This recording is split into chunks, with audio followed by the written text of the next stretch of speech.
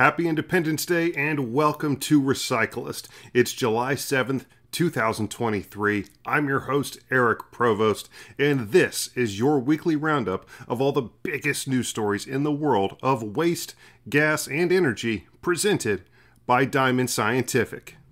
And first off, here's your quick financial update of 5 of the biggest stocks currently within the industry. As of July 6, 2023, the waste management stock is currently trading at $171.36 per share. Chevron Corp is currently trading at $152.88 per share.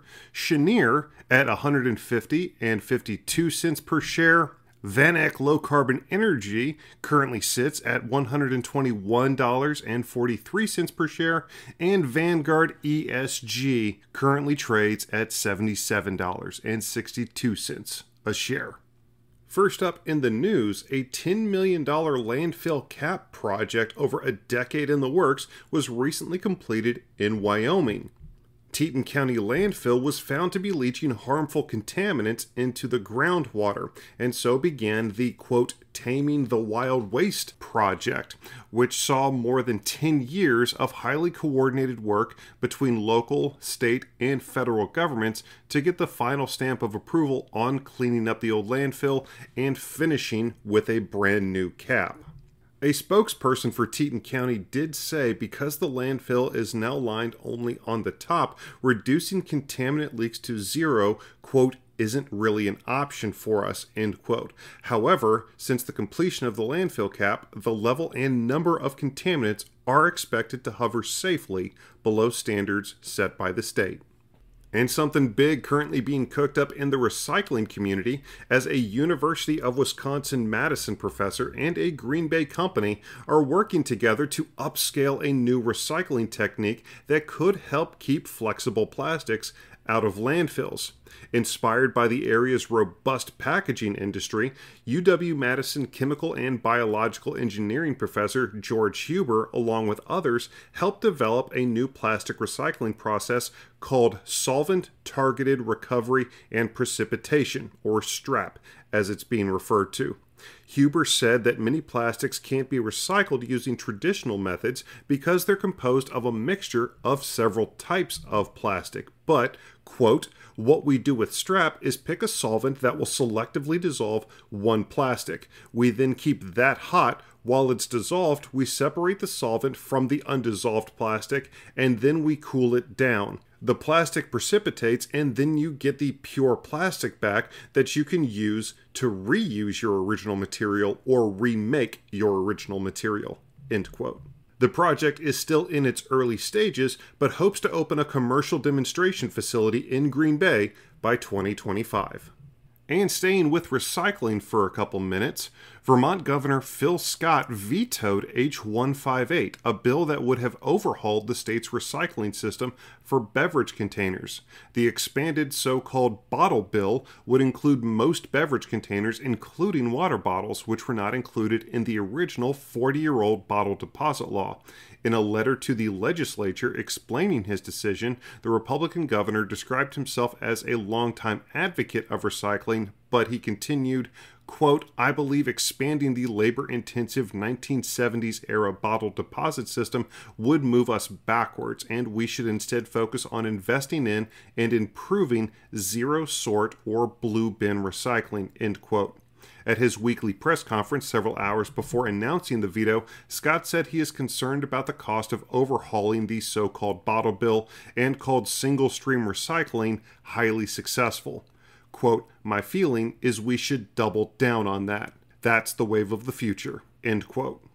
And just a reminder, Recyclist is brought to you by Diamond Scientific, an industry leader in gas analysis, instrumentation, and solutions. Make sure to visit them online at diamondsci.com. That's diamondsci.com, or call them at 321-223-7500. Now on with the news. First reported by Renewable Energy Magazine, Energy Innovations has received orders from Maas Energy Works for the fabrication and delivery of 2 biogas upgrading units, with joint plans for additional units thereafter. The commitment marks a significant milestone for Energy Innovations as a packager of CO2 removal, H2S removal, and associated gas handling systems. Ted Thompson, CEO of Energy Innovations, said, quote, "Our team at Energy is excited to partner with Maas Energy Works on this next big step in biogas handling equipment. We look forward to meeting their needs and exceeding their expectations." We continue to be committed to providing innovative solutions and outstanding customer service to all of our clients as we look forward to working with Maas Energy to achieve their goals. Energy Innovations is dedicated to delivering the highest quality products and services to our clients, and we are proud to have received this commitment from Maas. We will continue to work tirelessly to exceed our clients' expectations and deliver innovative solutions that help them succeed. Now moving to Canada for a moment, a new pipeline is set to be built in the Blenheim area to support turning landfill methane into renewable natural gas. Enbridge Gas says it's a first for them, having a renewable natural gas project go through the Ontario Energy Board regulatory process and receive approval. The company calls the Waste Connections of Canada Ridge Landfill RNG project a, quote, "major milestone" on what it refers to as its path to net zero emissions. A spokesman with Enbridge Gas says, quote, "leveraging the existing gas system to deliver increased levels of green fuel content, including renewable natural gas, is just one example of the steps we're taking to support the transition to a low-carbon future." Work on the pipeline and its related facilities could begin this month, with the project fully operational by the end of 2024. And lastly, according to a recent McKinsey survey, 60% or more of respondents cited green hydrogen and biogas as their preferred options to replace natural gas within the industry in the coming years. 62% of buyers cited green hydrogen and 60% of buyers cited biogas as one of their preferred fuels of the future. An interesting thing to note in regards to green hydrogen is that only 20% of buyers expect it to be available at affordable prices and in sufficient volumes within the next 3 years. Lower carbon natural gas, blue hydrogen, synthetic methane, clean ammonia, and clean methanol were also options for the survey. Overall, 27% of buyers expressed an interest in certified lower carbon natural gas, with 23% citing an interest in blue hydrogen. And that has been your Recyclist News Update for July 7th, 2023, brought to you by Diamond Scientific.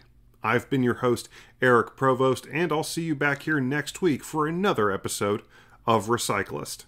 Thank you.